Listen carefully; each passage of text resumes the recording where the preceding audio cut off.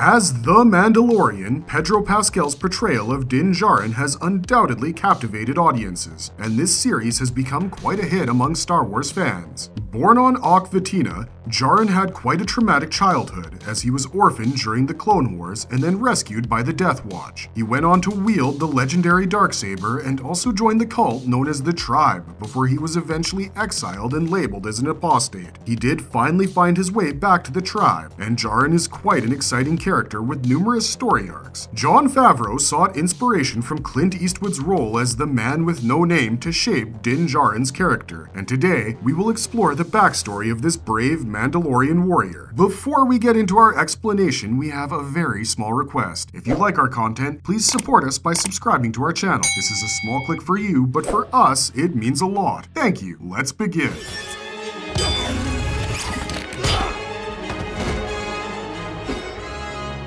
Exploring the early life and backstory of Din Djarin. Born on the planet of Okvatina, Djarin faced a lot of trouble when separatist droids attacked his village during the events of the Clone Wars. His entire family was caught in the attack, and the droids were killing anyone in their way. Djarin's parents hid him under a hatch to protect him, but they could not save themselves from an explosion. After his parents died, a B-2 series battle droid tried to kill Djarin as well, but a Mandalorian warrior working with the Death Watch spotted him in time. The warrior got rid of the battle droid and rescued Djarin. The Mandalorians then took him in as a foundling, which was a term used to describe any children who were adopted by Mandalorian warriors. Djarin was then raised on Concordia, where he trained alongside the Fighting Corps. Djarin himself joined the Death Watch after growing up and came across Bo-Katan Kryze before she eventually left the group. Around the events of the Great Purge of Mandalore, Djarin had officially become a part of the Tribe, a Mandalorian clan who followed the archaic way of the Mandalore. The way was essentially a practice that forbade the clan members from removing their helmets, and Djarin was unaware that the Tribe was a part of the Children of the Watch cult that enforced the way. He soon received his helmet, put it on, and even settled on Navarro. Once Djarin got his Mandalorian armor and put on his helmet, he kept it on and followed the way, as he would not be allowed to put the helmet back on if he ever removed it in the first place. During the fall of the Galactic Empire, Djarin worked as a bounty hunter, and he had even become famous as the Mandalorian, or the Mando. He also traveled in a gunship known as the Razor Crest, and Djarin later became a part of the Bounty Hunters Guild during the rise of the New Republic. He soon started charging more fees for his bounties, and even gained a reputation as one of the most accomplished bounty hunters in the galaxy. He also worked with criminals such as Ranzar Melk and mercenaries such as Zeon and Kin, but his actions eventually divided the group and led to Kin's capture.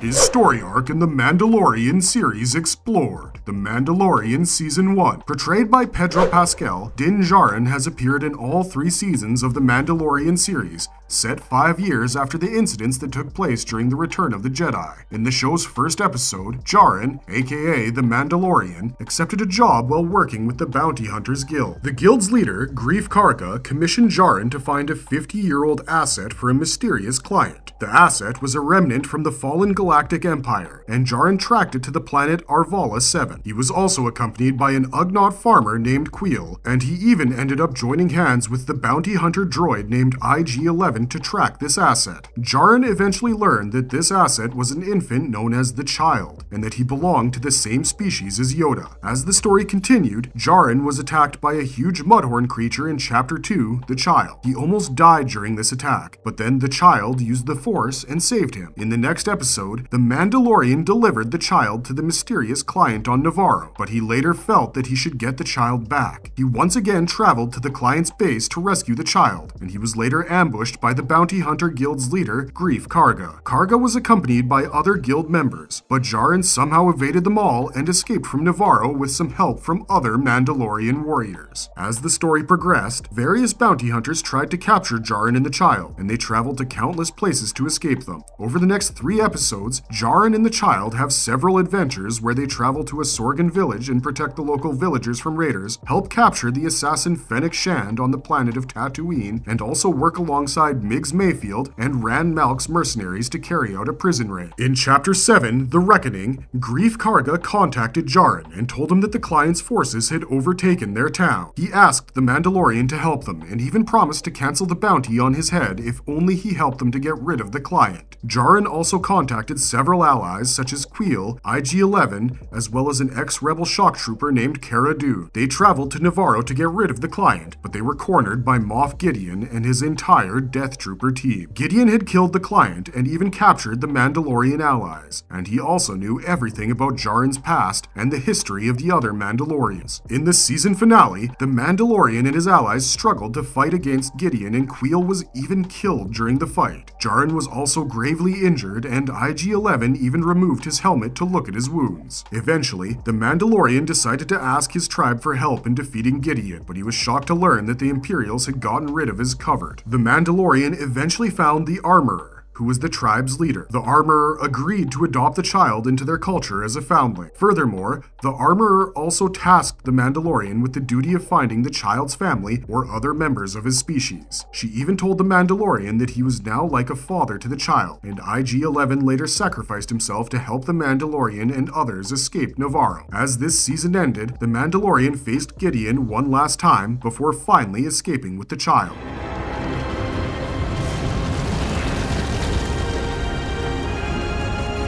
The Mandalorian Season 2. In the show's second season, the Mandalorian decided to search for other Mandalorians who might guide him toward the child's people and help him find a Jedi. In Chapter 9, the Marshal, Gor Koresh, told the Mandalorian about another Mandalorian who was living on the planet of Tatooine. Djarin and the child traveled to Tatooine, where they came across Cobb Vanth, the Marshal of Mos Pelgo. He was dressed in Mandalorian armor so that he could protect his people from any external threat, and the Mandalorian demanded that he remove the armor and give it to him. Vanth didn't want to give up the armor, and he eventually allied with the Mandalorian when a krayt dragon attacked Mos Pelgo. The Mandalorian tells Vanth that he will help him slay the dragon if he returns the armor to him. After teaming up with a tribe of Tusken Raiders to kill the dragon, Vanth returned the Mandalorian armor to Djarin, and they went their separate ways. In the next chapter, titled Chapter 10, Passenger, the Mandalorian decided to go on a mission to take Frog Lady and her eggs to Trask. They started their journey on Tatooine, and the Mandalorian only accepted this mission because he was promised some leads on other Mandalorians. As they traveled to Trask, they were stopped by X-Wing pilots from the New Republic, who wanted to arrest the Mandalorian for his role in the prison raid. However, the Mandalorian ended up protecting these pilots from a swarm of strange insect creatures on Maldo Kreis, and they decided to clear him of any charges. Apparently, they had crash-landed on Maldo Kreis, and the Mandalorian then struggled to repair the Razor Crest to complete his mission somehow. In Chapter 11, The Heiress, the Mandalorian finally reaches Trask, where the Frog Lady's husband sends him to an inn where he learns that some Mandalorians were seen on the moon. A team of Quarrens even offered to accompany them, but they intend to kill the Mandalorian and the child so they could steal Djarin's armor. The Mandalorian and the child were rescued by a team of Mandalorians that were led by Bo-Katan Kryze. Kryze used to rule over Mandalore briefly before she lost the Darksaber to Moff Gideon, and the Mandalorian initially had a hard time trusting her. However, he decided to help her on a mission to retrieve some Mandalorian relics, as Kryze agreed to give him information about a Jedi in return. After their mission, Bo-Katan told the Mandalorian to travel to Corvus, where he would come across Ashoka Tano. In the next chapter, Chapter 12, The Siege, the Mandalorian met with Greef Karga and Cara Dune on Navarro. He even decided to help them raid the last Imperial base on Navarro in exchange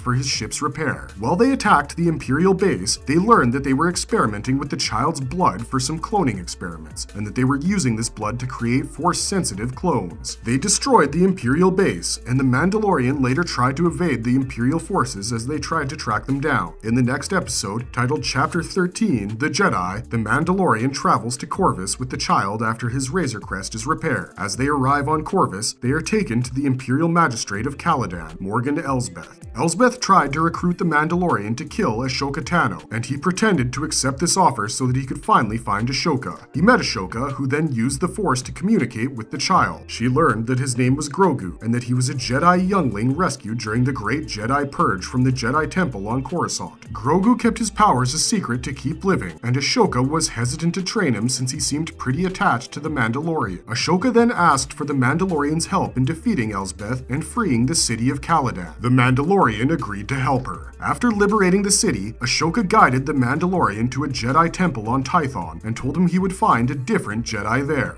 In Chapter 14, The Tragedy, Djarin traveled to Tython with Grogu and took him to a Jedi temple. While Grogu meditated at the temple and tried to establish contact with another Jedi, Djarin faced Boba Fett and Fennec Shand. Boba Fett wanted to get his hands on the Mandalorian's armor, and Djarin was even willing to give up his armor to keep Grogu safe. However, things went out of hand when Moff Gideon's Imperial forces tracked him down by following the Razor Crest. While Fett and Shand finally helped Djarin keep Grogu safe, their attempt failed as Gideon's forces managed to capture Grogu. They even destroyed the Razor Crest, and the Mandalorian was at a loss for words. He finally decided to recruit allies to help rescue Grogu from Gideon, and he even approached Cara Dune and asked her to release Mayfield from a New Republic prison. In the next episode, titled Chapter 15, The Believer, Djarin and Mayfield went on a mission to infiltrate an Imperial refinery so that they could get a lead on Gideon's location. During this mission, the Mandalorian even removed his helmet to find the terminal with Gideon's coordinates, and their cover was soon blown when Mayfield killed an officer. Mayfield and Djarin somehow escaped on Boba Fett's ship, known as the Slave One, and Mayfield even aimed his sniper at the refinery and blew the place up as they left. Cara Dune even agreed to report that Mayfield died on this mission so that he could escape and not have to return to prison. As the episode comes to an end, Djarin sends a threatening message to Gideon and warns him that he will rescue Grogu. In Chapter 16, The Rescue, the Mandalorian finally declares a raid on Gideon's cruiser to rescue Grogu, and he also has a team of allies, including Bo-Katan as well as her team of Mandalorian warriors. Boba Fett also planned an assault on the stolen Imperial shuttle where Grogu was kept, and they managed to breach the ship's hangar. While the rest of the team decided to attack the ship's command bridge, the Mandalorian went to look for Grogu and even came across some of Gideon's dark troopers on the way. He defeated them and finally came across Gideon, who was holding Grogu. Gideon agreed to hand over Grogu only if he let him escape with the Darksaber. However, Gideon then tried to kill the Mandalorian, and the two of them engaged in a duel where Djarin defeated Gideon. After rightfully winning the Darksaber, the Mandalorian also rescued Grogu and returned to the command bridge. Bo-Katan and the rest of the allies were waiting for him, and they even told the Mandalorian that anyone who wins the Darksaber in combat becomes the ruler of Mandalore. Bo-Katan wanted the Darksaber, and she almost fought the Mandalorian when the Dark Troopers returned to attack them. However, the troopers were destroyed by none other than Luke Skywalker, and it turned out that Grogu had managed to establish contact with the Jedi while meditating on Tython. Luke suggests that he will take Grogu with him to train him as a Jedi, and the Mandalorian had difficulty bidding Grogu farewell. He even removed his helmet as Grogu left with Skywalker and watched him leave with tears in his eyes.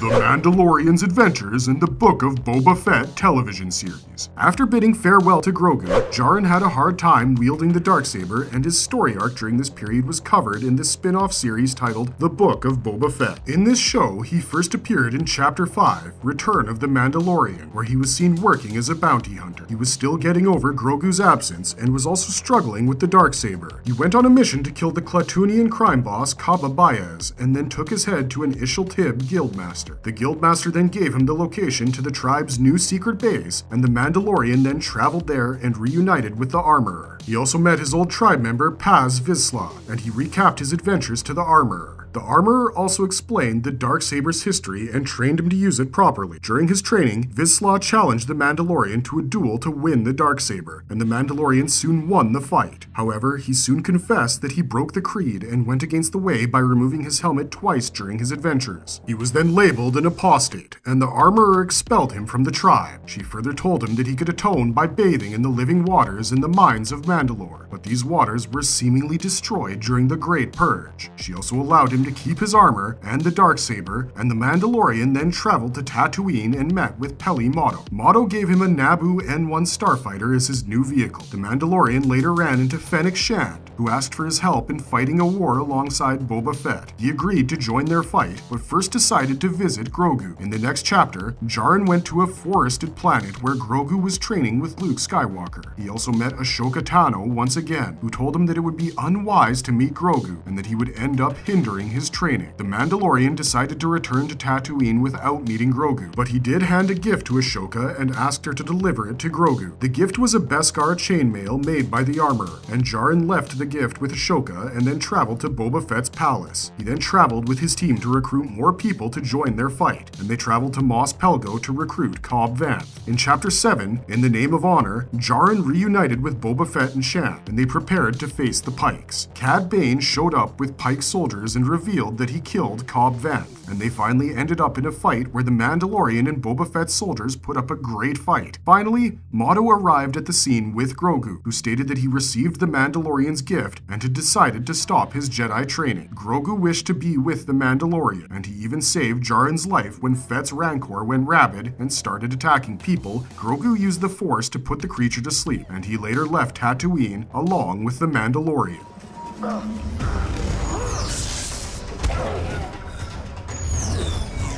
The Mandalorian, Season 3. The third season of The Mandalorian followed the events that took place in the book of Boba Fett, and the Mandalorian had once again reunited with Grogu. In Chapter 17, The Apostate, the Mandalorian learns that the convert has relocated to a new location, and he then travels there with Grogu. However, the armorer once again insisted that the Mandalorian would be considered an apostate until he bathed in the living waters. The Mandalorian returned to Navarro with Grogu, as he hoped to repair the IG-11 droid and use his help to assess Mandalore's ruins. However, IG-11's memory core could not be repaired, and then he decided to find a new droid. He ended up clashing with Pirate King Gorian Shard's fleet on his way, and finally arrived on Kalevala with Grogu. He met Bo-Katan on Kalevala and learned she had given up on all her plans to rule over Mandalore. Bo-Katan tells him about the mine's location and how to reach the living waters. In the next episode, titled Chapter 18, The Mines of Mandalore, the Mandalorian was still searching for a new memory core for the droid, and he asked Peli Motto for help on Tatooine. Motto didn't have a memory core, but he offered an R5-D4 instead. The Mandalorian decided to head to Mandalore with Grogu and R5-D4, and he was relieved to learn that the planet's atmosphere was breathable. They traveled under the surface of Sundari to find the mines, where a cyborg creature attacked the Mandalorian. While he was trapped, the Mandalorian asked Grogu to ask Bo-Katan for help, and Grogu then found and convinced her to come to Mandalore. Bo-Katan killed the cyborg creature with the Mandalorian's darksaber, and even traveled to the mines of Mandalore. She did not believe any legends of the place, but she still went to the living waters with the Mandalorian. When the Mandalorian bathed in the living waters, he ended up drowning, and Bo-Katan then saved him and also spotted a mythosaur. In Chapter 19, The Convert, the Mandalorian returned to Kalevala with Grogu and Bo-Katan, where they were attacked by TIE bombers. The bombers even destroyed Bo-Katan's castle, and the Mandalorian suggested they seek refuge at the covert's new hideout. The Mandalorian had even carried a sample of the living waters to prove that he did bathe in them, and the armorer and the rest of the tribe soon declared that he had redeemed himself. Bo-Katan also acts as a witness, and the tribe allowed her to join them since she had also bathed in the living waters and not removed her helmet ever since they returned. In the next chapter, titled Chapter 20, The Foundling, the Mandalorian looked after Grogu as he started his training as a foundling, and he also went with Bo-Katan on a mission to rescue Paz Vizsla's son, Ragnar. In the next episode, titled Chapter 21, The Pirate, a new Republic captain named Carson Teva approaches the covert and tells Djarin about how Shard's pirates had attacked Navarro. The Mandalorian tried to convince the covert to liberate Navarro, and the covert agreed to help Karga and the people of Navarro. After freeing Navarro, Karga gifted some land to the covert and invited them to live among the townspeople.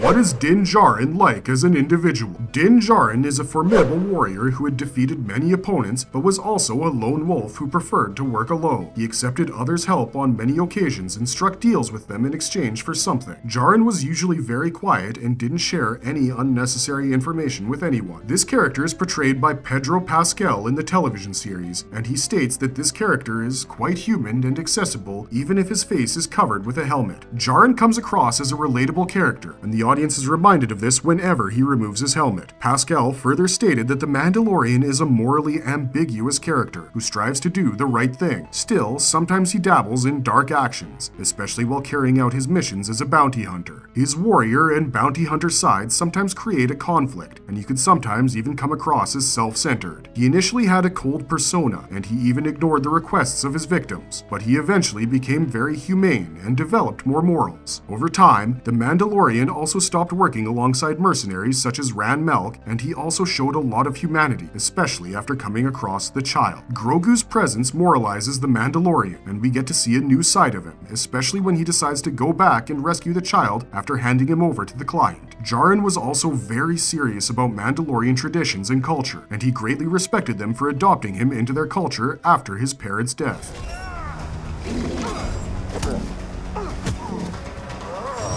Can Din Djarin potentially be a good leader for Mandalore? While Din Djarin currently holds the Darksaber that gives him the power to rule over Mandalore, fans wonder if he would be a good candidate for that position. On one hand, Djarin is a good leader with a sense of what is right or wrong for his people. He doesn't blindly ally with anyone or make decisions on a whim, but he weighs in multiple factors and comes across as a well-balanced individual. Djarin also does not expect people to blindly follow him just because he wields the Darksaber. He also has years of experience fighting as a Mandalorian warrior and a bounty hunter. His adventures have shaped him into a good leader, but Djarin also doesn't seem too keen to take over the position of the ruler of Mandalore. He had even tried to hand over the Darksaber to Bo-Katan after their fight with Gideon. One must also consider the fact that Djarin has only proved himself to be a good warrior, and that does not guarantee that he will also be a good leader. He also doesn't belong to Mandalorian culture by birth, which means he is unaware of many ancient Mandalorian traditions. He was raised as a child of the Watch, and he had accepted the way which prohibits him from removing his helmet. And he also did not understand Bo-Katan's or other Mandalorians' perspective of the children of the Watch. In this manner, he was not entirely well versed in Mandalorian culture, and only time will tell if Djarin steps up to be a good leader.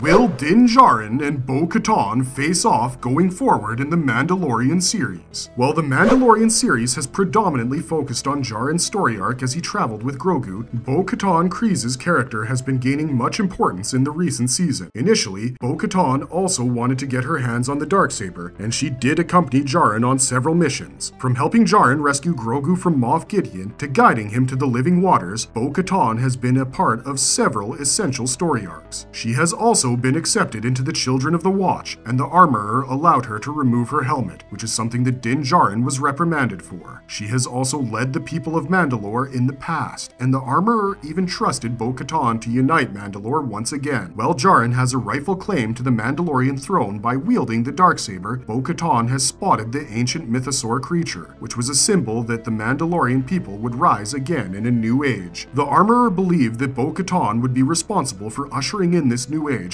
since she spotted the mythosaur, but Djarin has also been a constant driving force who has earned the trust of the Mandalorians. He also displayed his leadership skills when he played a role in resettling the Mandos on Navarro, and he is an honorable character who went to great lengths to redeem himself by bathing in the living waters after he removed his helmet. While Djarin has never claimed to be a leader, his actions have shaped him to take charge of Mandalore. Bo-Katan's history with Mandalorian culture and her experience with the Death Watch also makes her capable enough to lead Mandalore, and there is no correct answer as to which one of these two should step up to be the leader. While the two of them have worked as allies in the past, there's a good chance that they might be pitted against each other and even engage in combat to claim the Mandalorian throne. While Djarin has the Darksaber, Bo-Katan has the blessing of the Armorer. According to Mandalorian culture, it is highly likely that these two warriors will decide by combat if Bo-Katan decides to claim this title and go up against Djarin to win the Darksaber. Furthermore, this raises the possibility that Djarin and Bo-Katan's face-off would give way to another Mandalorian civil war if the two decide to fight for the throne.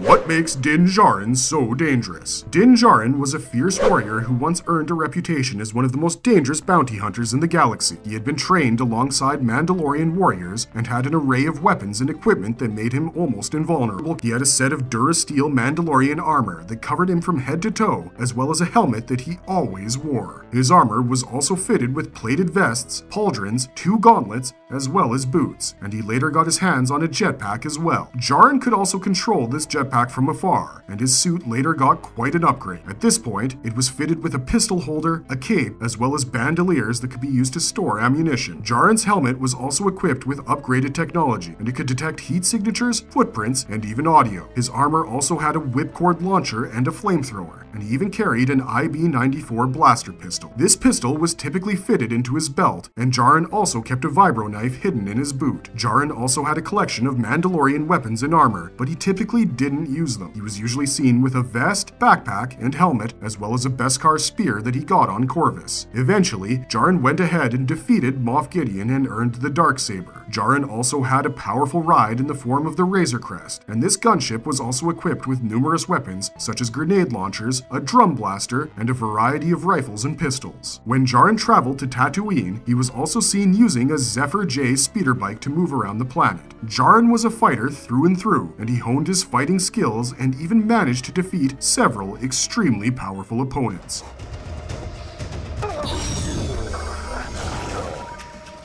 Conclusion. Din Djarin is certainly one of the most exciting characters in the Star Wars universe, and he's gained quite a lot of fan following through the Mandalorian live-action series. He is destined for greatness, and he's even proven himself on numerous occasions. As for us, we cannot wait to see what's in store for Din Djarin in future story arcs. That's all for today, but if you liked our content, don't forget to leave a like and subscribe to us if you haven't already. Thanks for watching, be safe out there, and have a marvelous day.